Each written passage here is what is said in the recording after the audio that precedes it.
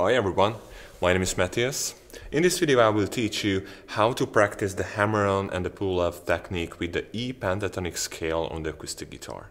So the first thing what you have to learn is the E pentatonic scale. This was the first scale what I learned. This is a really basic thing. So it sounds like this.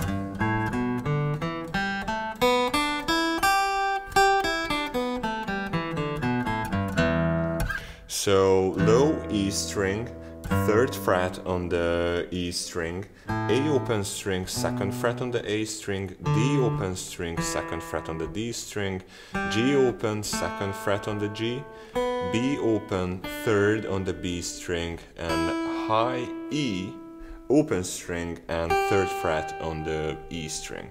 So this could be the first exercise what you should practice.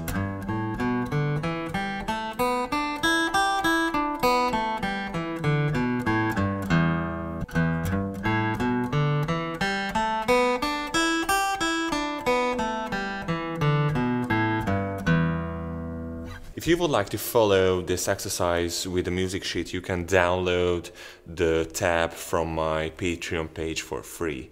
So just click here. The next thing what you should practice is the hammer-on technique. So you have to pick a string, for example the low E string, and after hammer on the 3rd fret on the low E string. You should find the strongest part of your finger, usually is the middle of your finger. So if you try to do the hammer-on technique like this, maybe it won't work. So let's try to hammer on the string with the middle of your finger. So let's practice only one string. So pick a string after hammer on. Let's try on the A string. A and hammer on.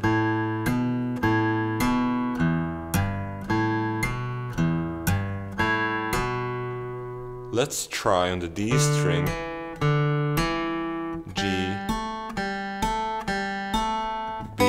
string.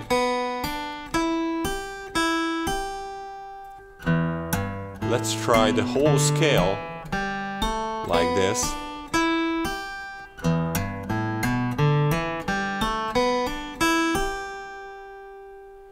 Okay, the next step what you can do is play on the low E, A string, D string, after start from the A string, after from the D string, after from the G string.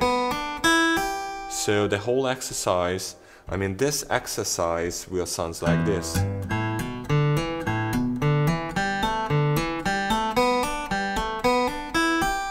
And there is one more thing which is really important when you practice it. It should be the same volume when you pick the string after when you hammer on. It should be almost the same volume. So this is how you should practice it.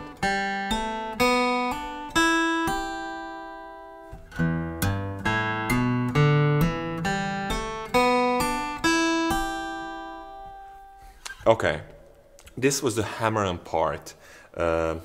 Let's jump into the pull-off technique. It sounds like this. So what you have to do here is grab a note, the G note on the E pentatonic scale, and after pull off the string, and it's important that if you try to do in this way, it won't work that much if you pull off the string that way. After on the B string, so pick the scale note after pull of the string. And we can tell the same thing with this exercise as well, that you have to play and grab the notes with the middle of your finger.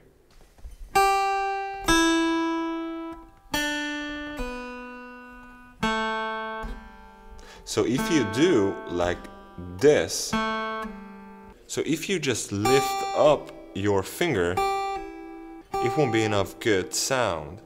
So you have to literally pull it off.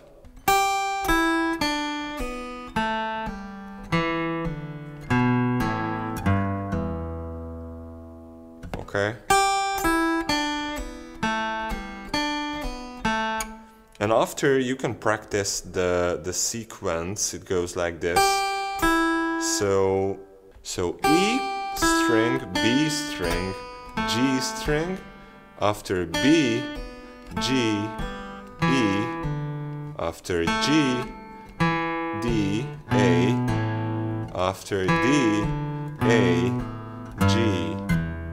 So once more, E string, B string, G, B string, G string, D string, G, D, A, D, A, low E string.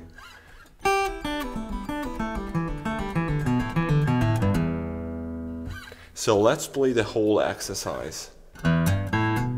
So when I go up, I will use the hammer-on technique, and when I come back, I will use the pull-off.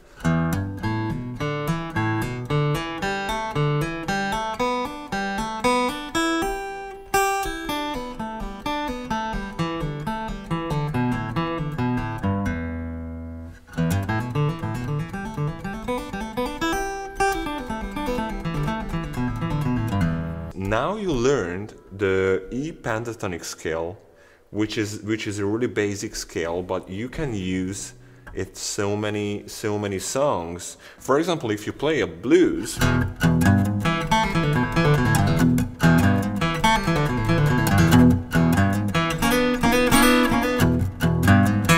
you can use the pentatonic scale to improvise a solo, so you can add any notes.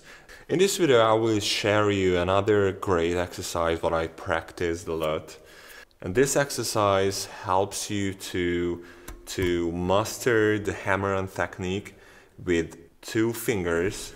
This is how it sounds like.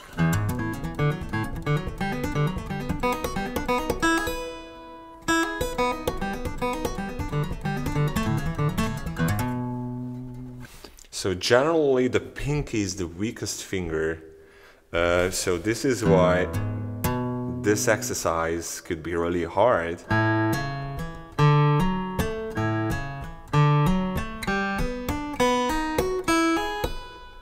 So step by step, low E string, after the 4th fret on the same string and 7th fret on the same string with your pinky. And the fingering gonna be the same. A open string, 4th fret on the A string, 7th fret on the A string. D open, 4, 7, G, 4, 7, B, 4, 7. High E string, 4, 7.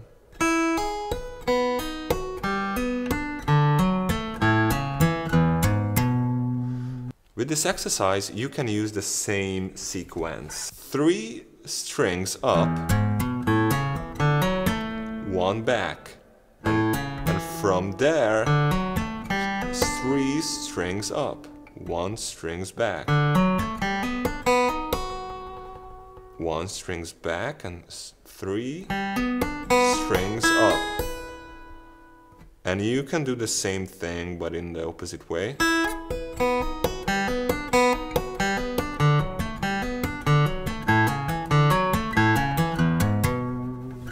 With this exercise, you also have to concentrate to try the same dynamic, try to keep the volume.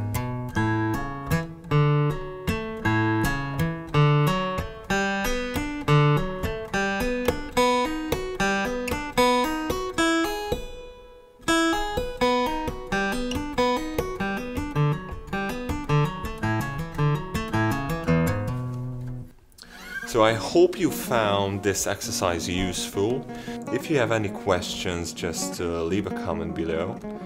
And give it a like, share with your friends who might find it useful, and subscribe to my channel for more videos like this. Thank you so much for watching. See you in the next video. Bye.